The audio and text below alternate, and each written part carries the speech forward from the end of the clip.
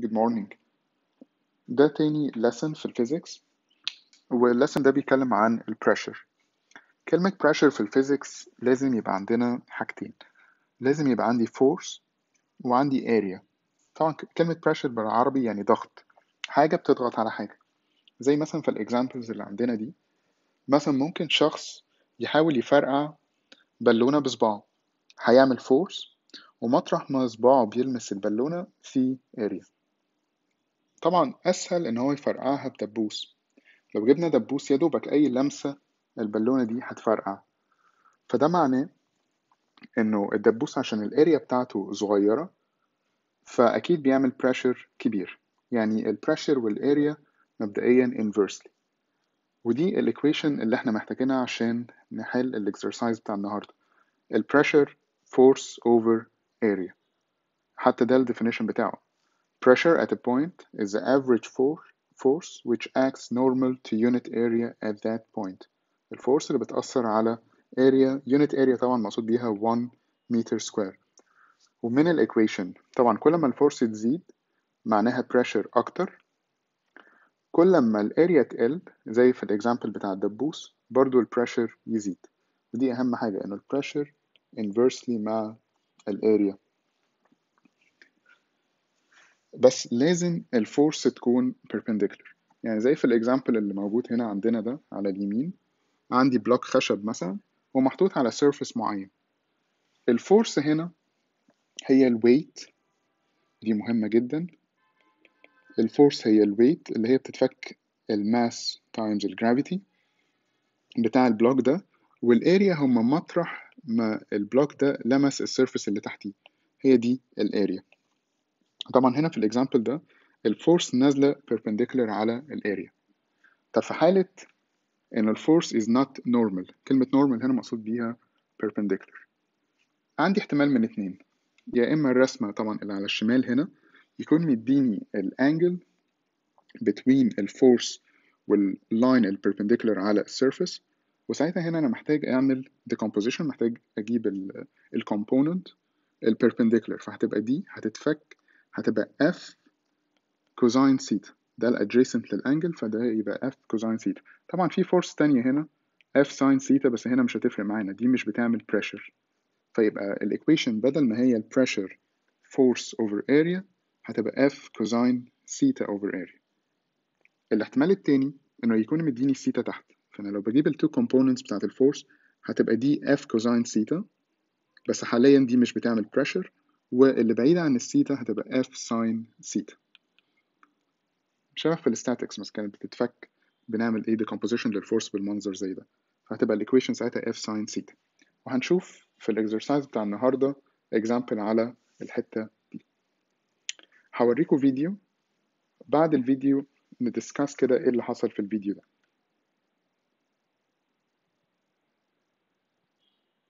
Push right there on that, and so it's no wonder that it pops.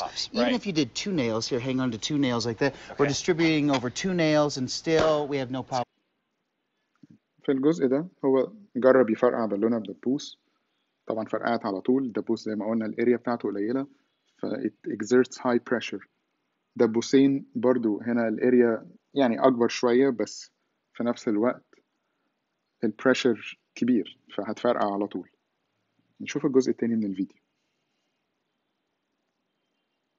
You have to do Sure, besides right. drill. Uh-huh. All right, so there you go. Easy So enough. now there's 100 nails that are sitting in there, and this sits here. Okay, you got it? Sure. And now, here, let's do this one. The balloon goes on top like this. All right. Okay. And now, so that your hand doesn't get hurt, now the board goes on top, kind of I like got the feeling this. of what's going to happen here, Do you Steve. think you know what's going to happen? I think that it's going to come down. It'll be perfect right there. All right, so now watch this. Take your hand and start to push down, and take a look at what happens. All of that weight and that force is being distributed over the entire thing that's there. So we have 100 nails. You can actually look inside and see them poking up inside. That's a tremendous amount of pressure. Amazing. Can you see that right inside there? You can see the balloon being pushed up literally inside of it. In any one nail would pop that. Keep going down. Keep pressing. See, now that's a lot of... هنا طبعا هو جاب 100 مسمار، فالفورس بتاعته متوزعة على ال 100 مسمار دول كلهم، فمش بيفرقع البالونة هنا بسهولة. يعني الاريا زادت 100 times فالبريشر بالتالي قل 100 times. نشوف الاكسرسايزز مع بعض. هو لغاية دلوقتي احنا خدنا الايكويشن البريشر equal الفورس over الاريا. ما ننساش انه الفورس دي بتتفك للويت، الويت اللي هو mass times الجرافيتي over الاريا. زي ما شفنا في الفيديو اللي فات، هو الاريا بتاعت الدبابيس زادت 100 times، وبالتالي عشان هما inversely يبقى البريشر قل 100 times، عشان كده ما فرقتش بسهولة. نشوف الاكسرسايزز مع بعض، ويعني أنصحكم قبل ما تشوفوا الانسر دوسوا بوز للفيديو، اقروا السؤال، وبعد كده أنا هطلع الانسر، مش هطلع الانسر على طول. جربوا حلوا بنفسكم سؤال ايه واحد واحد. pressure is measured in. عايزين نعرف اليونت بتاعت البريشر. طبعا ممكن نجيبها من الإكويشن. البريشر equal force over area، يعني نيوتن على area، فممكن تبقى نيوتن per meter square. دي مش موجودة في الاختيارات، وخلي بالكوا دي مختلفة عن دي طبعا. دي هنا نيوتن times meter square، يعني لو كان حاطط لي مثلا نيوتن times meter power negative 2 تبقى صح. أوقات نيوتن per meter square دي برضو بنسميها باسكال، برضو دي مش موجودة في الاختيارات. فاحنا محتاجين نكمل نفك الفورس mg على area اللي هي جت من الويت. دي مهمة جدا وهنحتاجها كتير جدا في الاكسرسايز بتاع النهاردة. ده الويت. طيب نجيب اليونتس بقى. الماس كيلوجرام، الجي متر بير سكند سكوير، والاريا اللي تحت متر سكوير. نختصر شوية، المتر مع متر سكوير هيفضل لي كيلوجرام متر سكند باور 2. المتر اللي تحت دي باور 1، فدول لما يطلعوا فوق بنغير الساين بتاع الاكسبوننت، فهتبقى الانسر B، هتبقى كيلوجرام متر باور نيجاتيف 1 سكند باور نيجاتيف 2. تاني question. In which of the following figures the pressure exerted by the child on the ground is maximum؟ البريشر فورس على area، الفورس هي mg، والchild اللي واقف ده أكيد ليه نفس الماس في الفور situations اللي قدامنا دول، يبقى اللي هيفضل يأثر في البريشر هو الاريا. الاريا أنا عايز هنا البريشر maximum، يبقى بدور على أقل اريا. أقل اريا هتكون C، واقف برجل واحدة بس. في حتة هنا مهمة بالفرق بين C و D. الاريا هنا doubled، يعني الاريا اتعملت times 2، يبقى البريشر هيقل الهاف. دي مهمة هنحتاجها في الاكسرسايز قدام. فحاليا الانسر هو C. سؤال 3. The ratio between the normal systolic and diastolic pressures is. systolic و diastolic pressures ده البلاد بريشر في الإنسان عامة، والنورمال بنقول هو 120/80. بس نخلي بالنا عشان هو ممكن يعكس السيستوليك بالدياستوليك، يعني ممكن يطلب الريشيو بالعكس، فلازم نبقى فاكرين مين السيستوليك ومين الدياستوليك، ودي موجودة في الابليكيشنز بتاعة البريشر. السيستوليك بريشر هو الكبير اللي هو 120، والدياستوليك بريشر اللي هو 80. فهنا هو عايز بالترتيب ده، عايز السيستوليك يبقى 120 over الدياستوليك اللي هو 80، ولما نيجي نحسب الريشيو دي هتطلع 3/2، يبقى الانسر دي.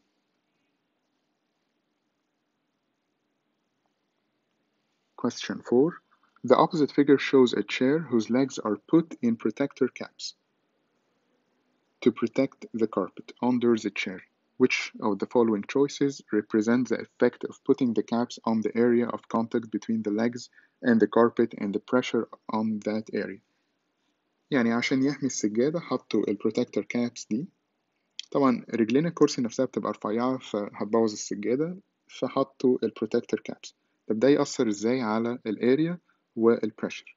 واضح انه دول الاريا بتاعتهم اكبر من رجل الكرسي، فمبدئيا الاريا increases، يعني احنا بنفكر يا C يا D. طيب لما الاريا بتزيد البريشر بالظبط بيقل عشان هما inversely، يبقى الانسر C.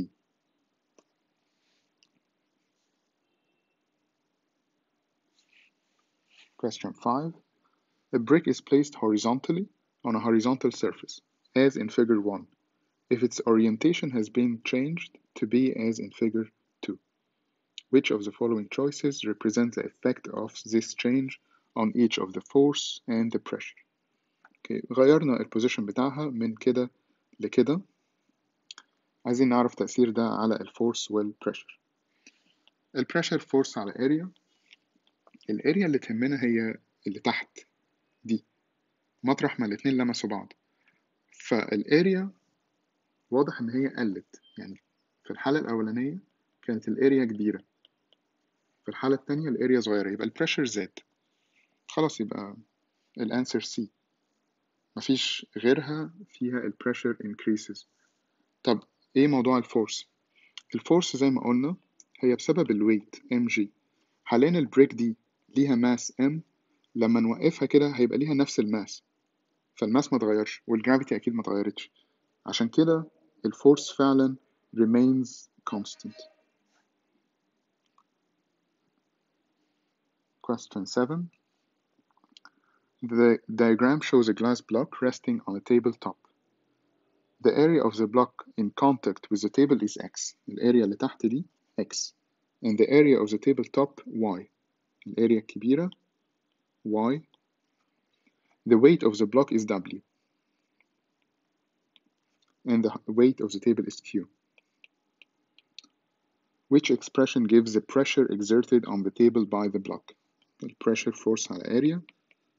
الفورس اللي هو الويت بتاع البلوك W، والاريا مطرح زي ما قلت الكونتاكت بينهم، مطرح ما الاتنين لامسين بعض، فالاريا هتكون اللي هو مسميها X.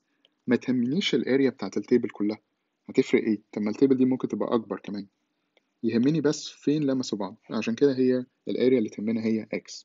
اذا الانسر A. ده البريشر. Question 8. Submarine has a circular window whose diameter is 0.3 meter. With a maximum external pressure that the window can withstand is 660 kilopascal. So the minimum external force that can break the window is approximately equal to. شوف الأنسر. مبدئيا هو عايز الفورس ومديني البريشر بالكيلو باسكال، فدي هتتعمل times 1000 عشان احنا مش هنشتغل بالكيلو، ده أول حاجة. وعايز الفورس، فلو عملنا كريس كروس الفورس هتبقى pressure times area. البريشر اهو 660 times 10 power 3، ده جزء البريشر، يبقى انا فاضل لي احسب الاريا. وكان قايل لي انه الويندو سيركلر والدايمتر بتاعها 0.3، طالما هي سيركل فانا ممكن اجيب الاريا باي ار سكوير. الباي 3.14 او 22/7، والراديوس نص الدايمتر، فهنعمل ال 0.3 على 2 تدينا 0.15 سكوير، وكده بقى جبت الاريا. ارجع بقى اعمل احطها هنا في الايكويشن، هتطلع الفورس كل الرقم ده 46,629 نيوتن، اللي هي أقرب واحدة في الاختيارات 47,000 اللي هي B، عشان قايل approximately فاحنا قربنا الرقم، مفيش واحدة تانية أقرب منها. 9. If the pressure which affects the ground due to the standing of a girl on her both legs equal 2.5 times 10 power 5 Newton per meter square, so the pressure on the ground due to the standing of the same girl on one leg equals. طيب دي شبه تاني سؤال، البريشر هو بيبقى equal force على area، فهي نفس البنت، فالويت بتاعها هو الام جي ما اتغيرتش، الاريا بس عشان وقفت على رجل واحدة فالاريا بقت الهاف، وعشان inversely يبقى البريشر هيبقى times 2. يعني كل اللي احنا محتاجين نعمله ناخد الرقم ده ونعمله times 2، لما يتعمل times 2 هيطلع الانسر C. بدل 2.5 هيبقى 5 times 10 power 5 نيوتن per meter square. 10. A block of weight W rests on a face of area A. The gravitational field strength is G, so the pressure exerted on the ground due to the block is. الpressure equal الفورس على الاريا، الفورس الويت اللي هو هنا مسميه W على الاريا اللي هي A عادي خالص، تبقى W على ايه. حاليا ما عملناش حاجة بالجرافيتيشنال فيلد اللي هو الجي يعني. الجي هتفيدنا لو بدل ما كان مدي الويت كان مدي الماس، فكنت هضطر اعمل ام جي. حاليا عندي W والاي، فخلاص يبقى الانسر B. 11. In the opposite figure, if the object is inverted upside down, the pressure under it will. يعني بدل ما الرسمة كده قلبناها، خلينا شكله عامل كده، يبقى البريشر هيحصل له ايه؟ هو نفس الماس، بس الفكرة هنا ان الاوبجكت نفسه شكله اتغير وخلينا الاريا اللي تحت اصغر، فالبريشر force over area، الاريا قلت يبقى البريشر هي increase. يبقى answer A. 12. In the opposite figure, if you removed one cube from them, the pressure due to the cubes on the area of contact of the surface under them will. هل increase to double, decrease to half, remain constant, indeterminable. طيب هو هنا في مشكلة في السؤال ده، يعني ممكن حد يستعجل ويقول ايه، ما انا لما اشيل واحد فالاريا اللي تحت هتقل فالبريشر هيزيد. لا، بس هو مش ده بس الحاجة الوحيدة اللي اتغيرت. احنا لو بصينا تاني على الايكويشن، البريشر فورس على اريا، والفورس قلنا بتتفك ام جي اوفر اريا.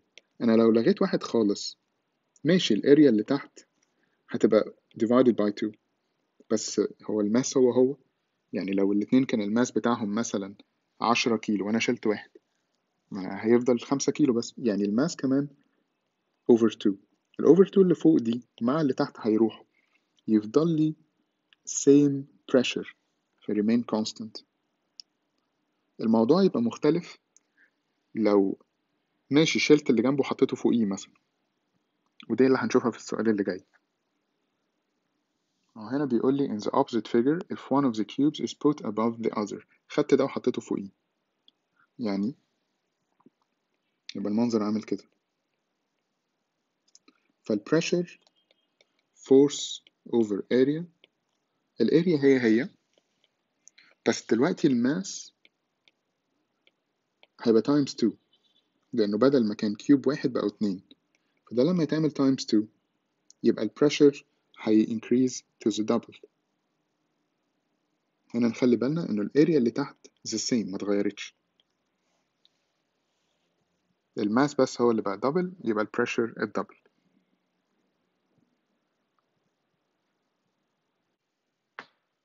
14. A cube of side length 5 cm and weight 2.4 Newton is put above a table, so the produced pressure by the cube on the surface of the table is. نشوف الأنسر.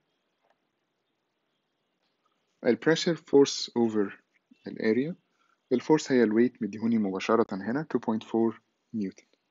الفكرة بس إن هو البيز بتاعته هتكون سكوير عشان هو قايل إنه ده كيوب، فالاريا اللي تحت هتبقى 5 times 5، السايد فيهم سكوير دي، بس دي سنتيمتر، فاحنا قدامنا سكة من اتنين، يا إما نحول كل سنتيمتر وأعمل times 10 power negative 2، أو ممكن أجيب الاريا كلها على بعض اللي هي 5 times 5، بس كده هتطلع سنتيمتر سكوير، عشان أحولها لمتر سكوير هنعمل times 10 power negative 4، يطلع 960.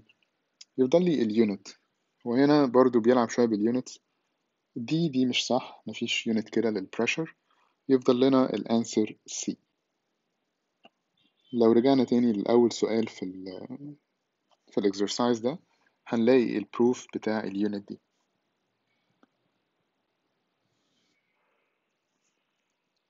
"15. In the opposite figure, two boxes are placed next to each other, and both are opened from the top. The first box has a cubic shape, and the second one has a cuboidal shape. So the ratio of the forces due to the atmospheric pressure on the bases of the boxes from the inside عايز ال F cube على ال F cuboid equals كام." مبدئيا مين الكيوب ومين الكيوبويد؟ طبعا في الرسمة واضح إنه ده الكيوب، فده هيبقى الأولاني، الكيوبويد هيبقى التاني، وده الأنسر.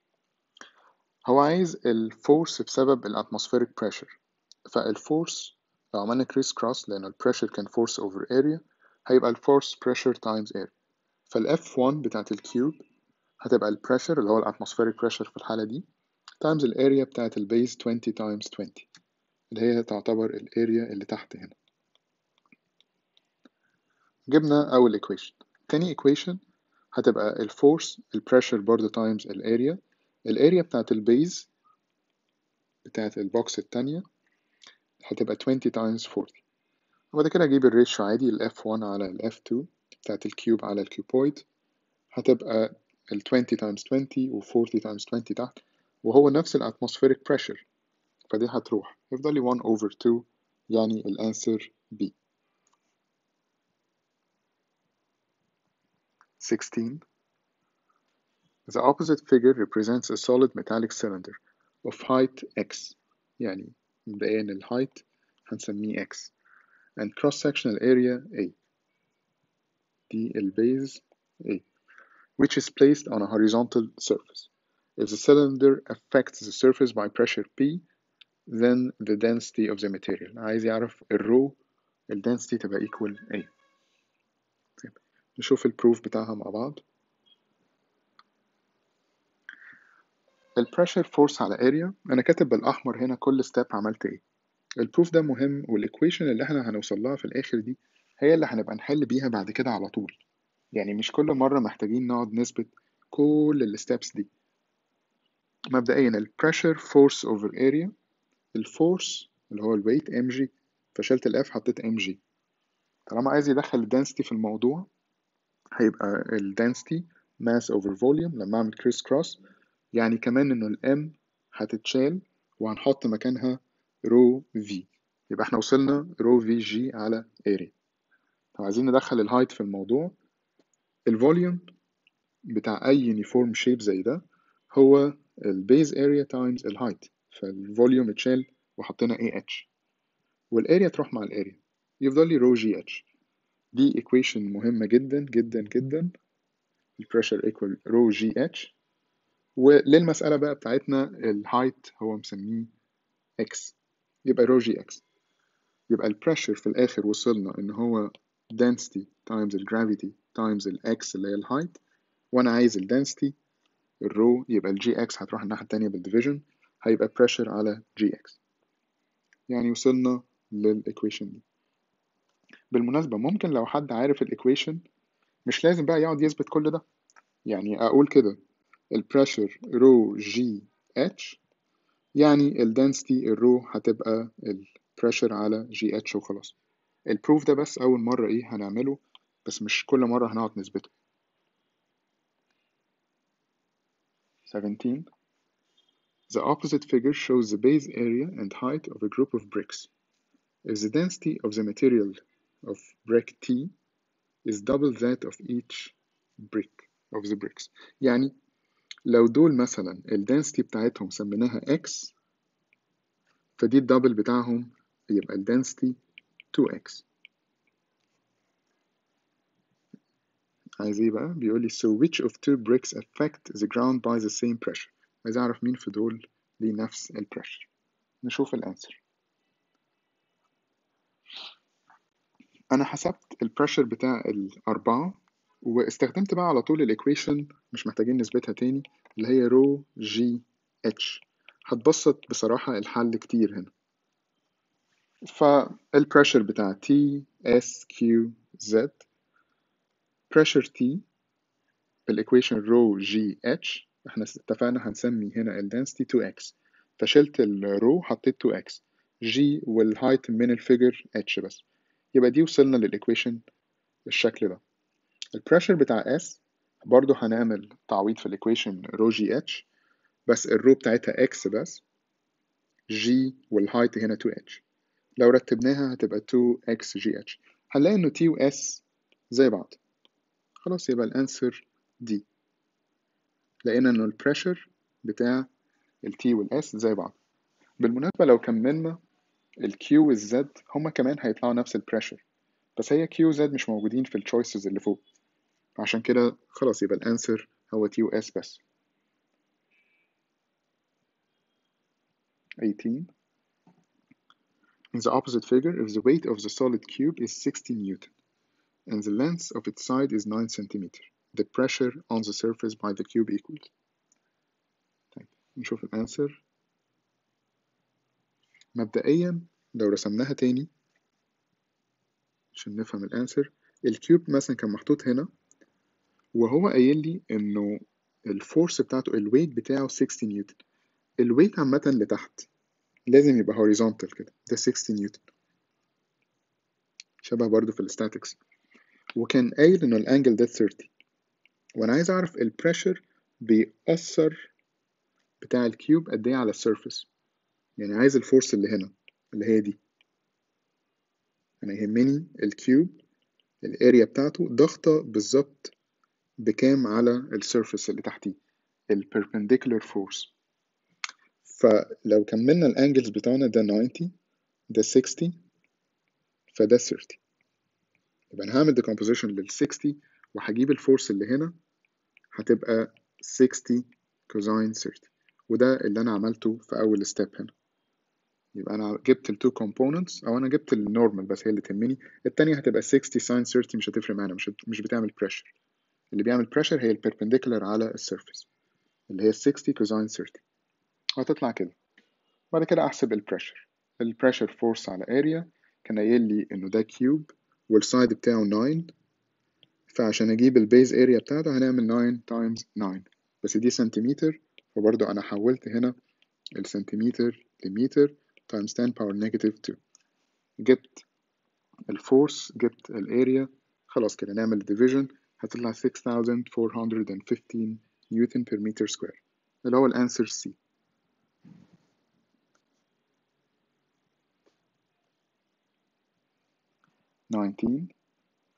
A cylinder of height 3 meter, radius 0.3 meter, is standing on its bottom, affecting the ground by pressure 19,000. The density of the cylinder's material is. الأنسر هنا أنا بسطتها خالص، استخدمت بقى الإيكويشن الجديدة بتاعتنا. البريشر رو جي اتش، رو اللي هي الدنسيتي اللي أنا عايزها، وكان مديني البريشر 19,000، الجرافيتي 10، الهايت كان 3، وقدرت أجيب الديفيجن هنا، جبت الدنسيتي 633 اللي هي الأنسر A.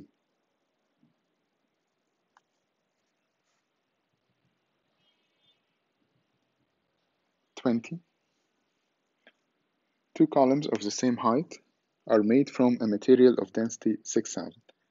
If the first one has a square base of width 0.2 meter, the second one has a circular base of diameter 0.2 meter, the ratio of the pressure of the first one to the pressure of the second. عايز الريشيو بتاع البريشرز بتاعت الاتنين.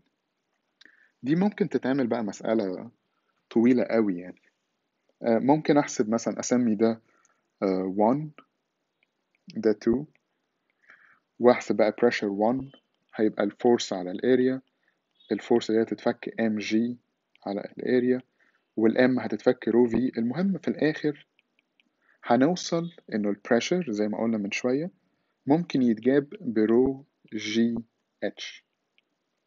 pressure بتاع السلندر هيبقى رو جي اتش. نسهل بقى خالص، الرو هو قايل لي same material والرو بتاعتهم واحدة، الجرافيتي هي الهايت قايل لي هما they have the same height، يعني الاتش كمان هي. طب لما الرو والجي والاتش constant في الحالتين، لما اجي اجيب الريشيو pressure 1 على pressure 2 هتطلع 1. بس مسألة بسيطة جدا ما فيهاش حاجة، بس مهم نفتكر انه الجيومتريك شيب ذات نفسه مش هتفرق معايا هو مثلا كيوبويد ولا سيلندر، طالما الهايت واحد same height same density خلاص يبقى البريشر هو.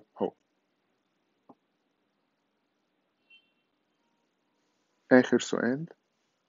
A small table of weight 40 Newton stands on 4 legs, each having an area of 0.001 meter square. What is the pressure of the table on the floor? شوف الأنسر.